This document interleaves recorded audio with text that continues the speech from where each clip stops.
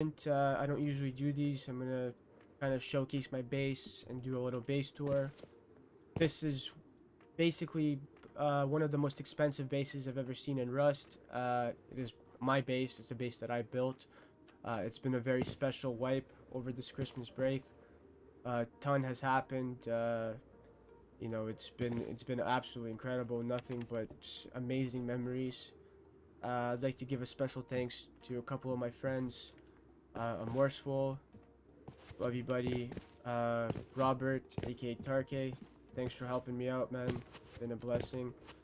Doge, aka Curtis, you're a huge bitch, but I love you. And yeah, Columbus as well as Sev, been absolutely insane.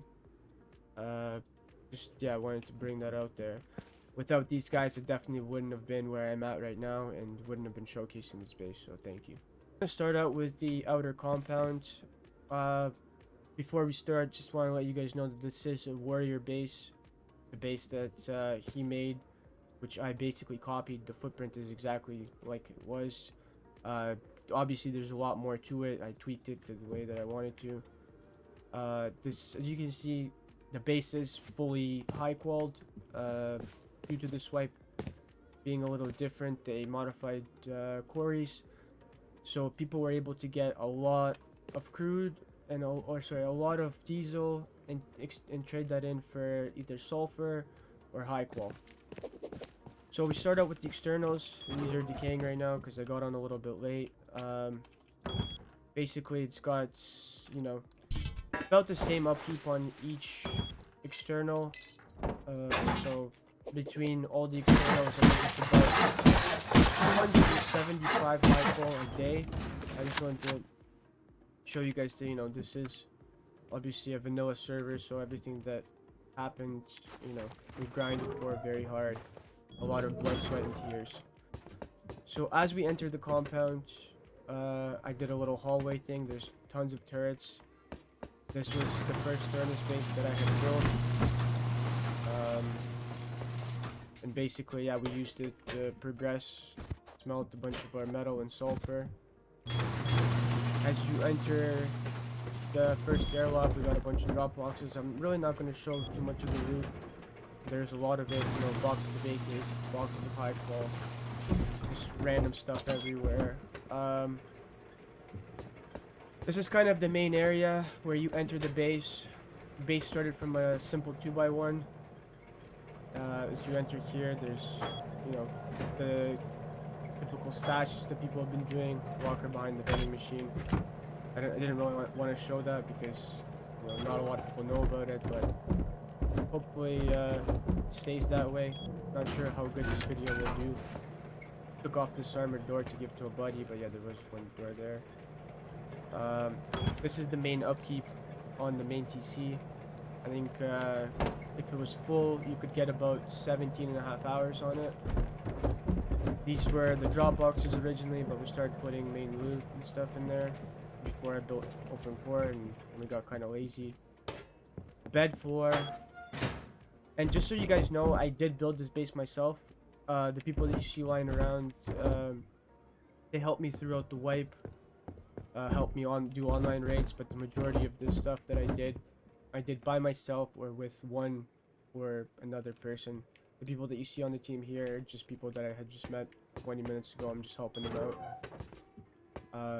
to get some DPs because it is the day before wipe. So when you enter through the peak downs are modified to kind of have some angles to retake peaks. Here, all the turrets are dead right now because the windmill had died, so the battery got drained. The open core wasn't fully finished, sadly. I never really got around to finishing it, but there is a bunch of loot up here. Pretty standard open core, nothing too crazy. You got your Vendies for flexing loot. Another entrance down to the peaks. You got 2 entrances. You got the deep loot rooms for extra storage, so you can place another 4 boxes at the bottom. Here's the way up. When you enter the shooting floor, you got beds, turrets, pretty standard peak downs into the open core. Definitely gonna change a few things about this base, but I just wanted to give you guys an idea of what it was like. I did get online in this base multiple times, so it was pretty fun. Shooting floor, I messed up right here, so I wasn't able to place a window. Had to kind of improvise. But yeah, pretty standard wide gap shooting floor. Definitely gonna have to modify that at some point. The boys are back from the recycling run. So as you go around, yeah, you have pretty good view of the entire compound. Tons of angles, tons of ways to peek through.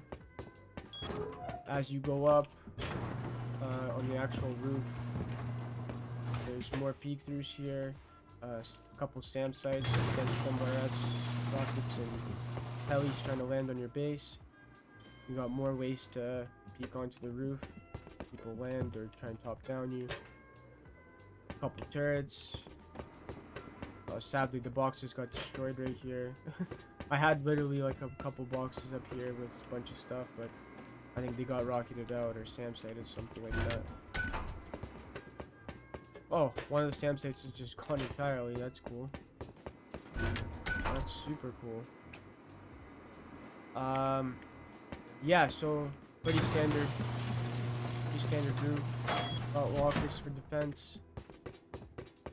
And we'll take a look downstairs into the compound. As you jump down on the other side, you have another sort of hallway thing that I did. The only reason why I did these was to kind of separate the compound and for people to kind of go, like, they wouldn't be able to door raid you in a way, but since it was high quality as it is.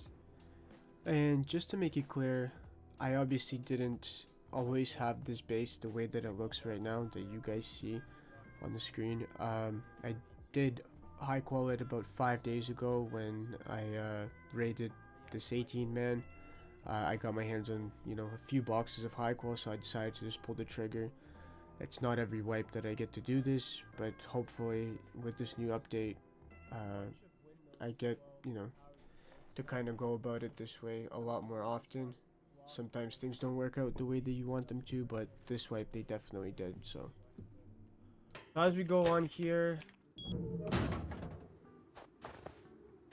we're stepping outside the compound. So this is my my buddy Pudgy. This is his furnace base that, you know, I built him last night. Got offline, so I let him live next to us. He's pretty loaded in here, but he left all his doors open. Kind of funny. Oh, he decorated it. Very cozy, actually. I like it.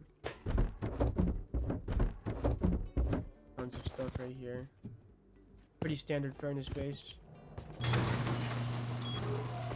And I just attached it to my external TC because, once again, we got offline. There was a neighbor that lived next to us. I like to help people out, so I felt bad, and I wasn't too long before the wipe ended, so I figured he could just live next to us, be protected by us, I guess, as well. The compound is a little bit of a mess. I had to improvise due to the elevation of the hill and stuff. It's you know, totally not what I wanted to do, but it worked out. It did its job. Also, there's a mess on the other side as well because some of the walls got destroyed when we're getting raided. We got MRS'd a few times as well, so you see windows missing right there. But yeah, overall, it's been an incredible wipe. Special thanks to everybody who joined. You know who you are. And yeah, hoping to see you guys again next wipe. More to come. Thanks for watching, guys. Once again, this is personally for me been the most expensive base that I've ever seen and lived in, and being something that I built, I wanted to show off my creation. I hope you guys enjoyed. Please comment, like, subscribe. Thanks again. Peace.